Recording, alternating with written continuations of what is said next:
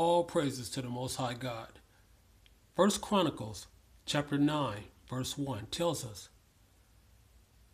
that all Israel were reckoned by genealogies. Okay?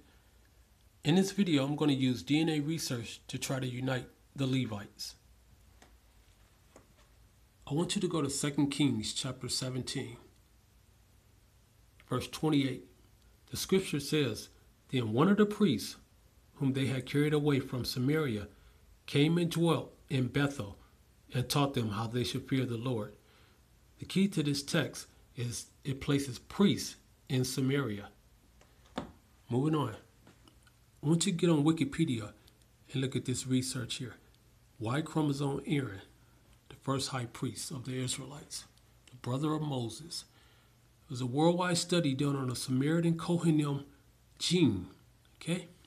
There's references that I have at the very bottom. Just scroll down and you see all these people signed off on this research. Okay? Staying with this Y chromosome Aaron.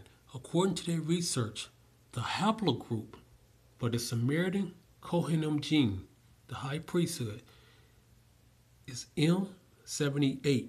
M78. Okay?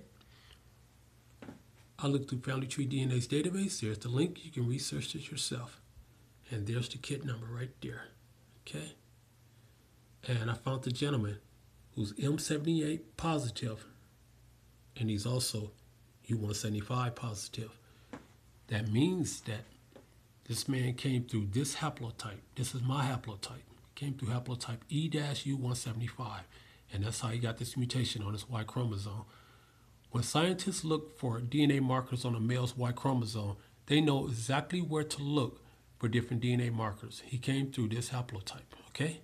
Moving on.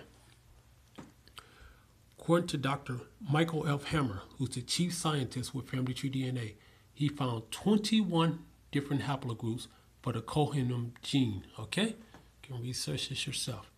And you see E-M78 is the first one. You see that? We just found that one.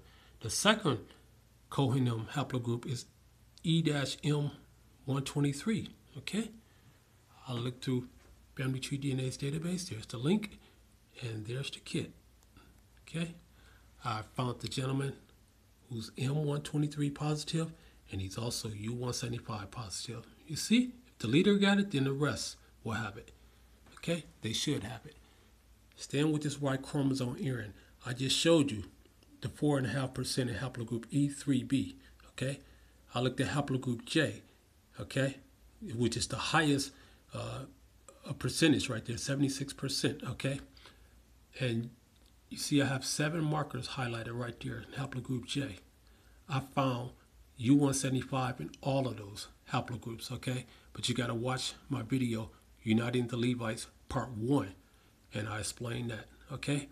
And you see right there at the very end, that little number 15, where I got highlighted right there, just click on that, and they give you the link for all these scientists who say that these are the 21 haplogroups for the Kohanim high priest gene. Okay? It's found within those haplogroups.